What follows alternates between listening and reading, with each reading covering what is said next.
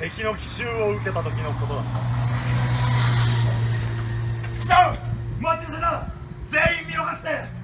私はとっさに農家の裏にあった防空壕に飛び込んだ。誰だ。女、一体どうした。何をそんなに苦しがって。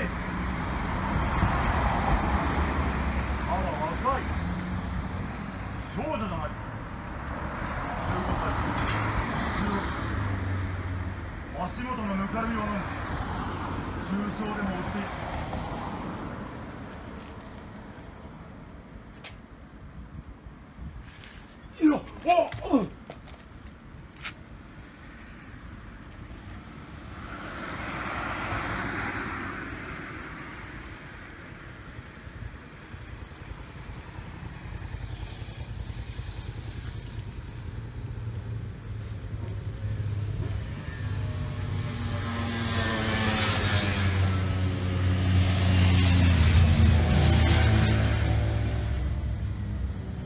私はとっさに両手を伸ばして受け止めた。彼女は赤ん坊を産んでいたんだ。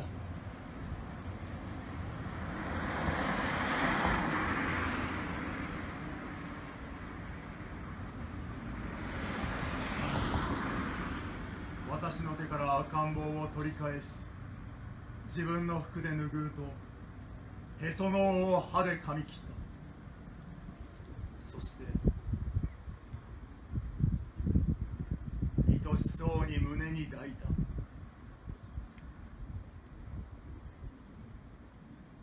5分、いや10分はそこにいただろうか。私は呆然とその光景を見つめていた。壕を出ると戦闘はすでに終わっていた。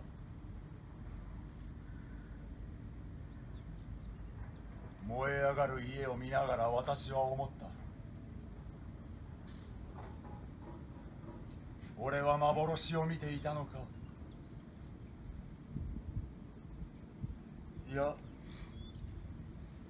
夢でも幻でもない。俺は確かにこの手に赤ん坊を抱いた。とても小さくて柔らかくて暖かかった。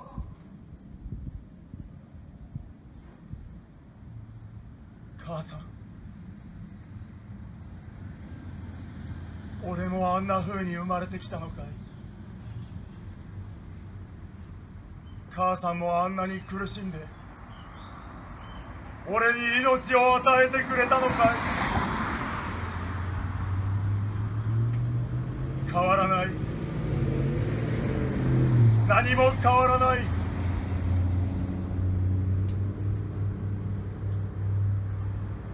ベトナム人もアメリカ人も同じ人間だ。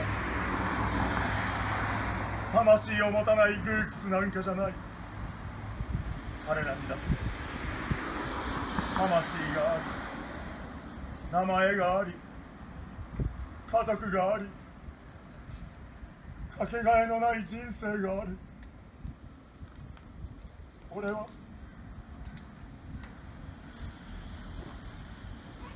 そんな人たちを、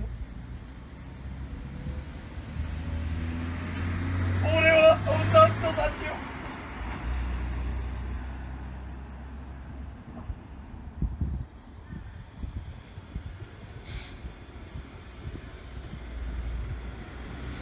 それは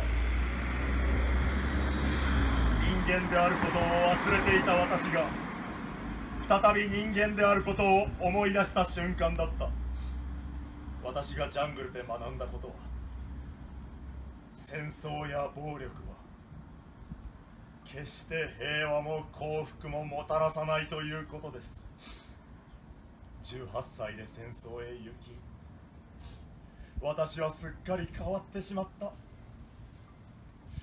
戦場での殺人と暴力が私を永遠に変えてしまった。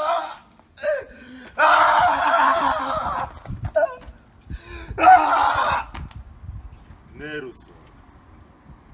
死ぬ。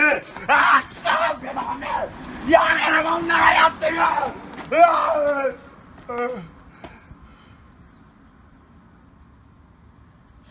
また寝ぼけちまった。